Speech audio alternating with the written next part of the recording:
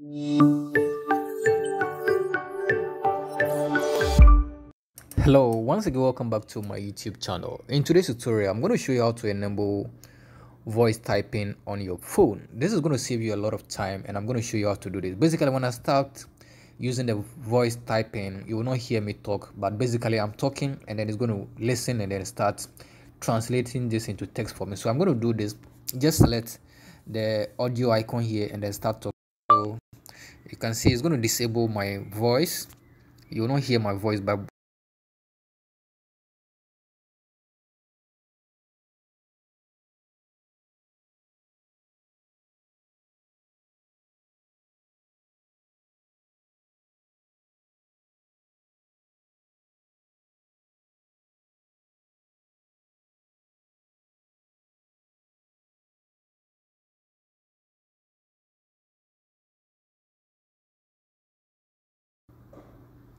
so you can see once I'm done with everything, I'll just click on send. This is basically what happens.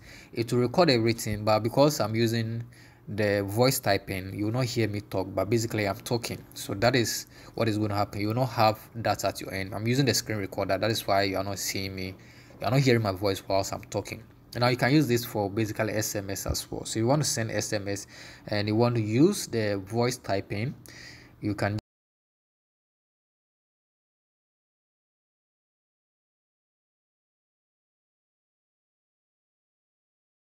Okay, so you can see basically this working here as well. So I'm going to show you how to get this app. You need to go to Play Store and then search for the G board. That's the Google keyboard. So just go on Play Store and then search for Google keyboard.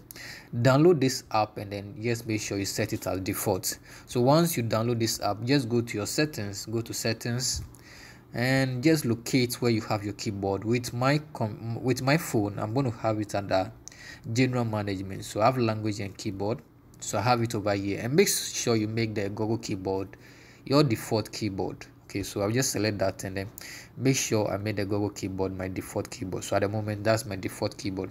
So once I'm done with everything, I can go ahead and start using it. So if I come here, you can see it's going to be, the icon is going to show over here, the volume, the audio icon will show over here. So once I want to start typing, I want to use voice to test, or I want to enable voice typing, then I'll just enable that first and then start typing, and then to start translating my voice into text.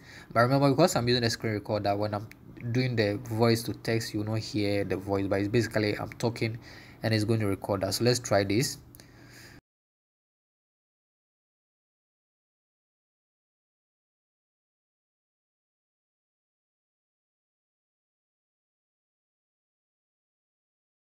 Going to disable this and then click on this. So basically this is how to enable voice typing on your phone, and it's going to save you a lot of time. You don't need to be sending long SMS.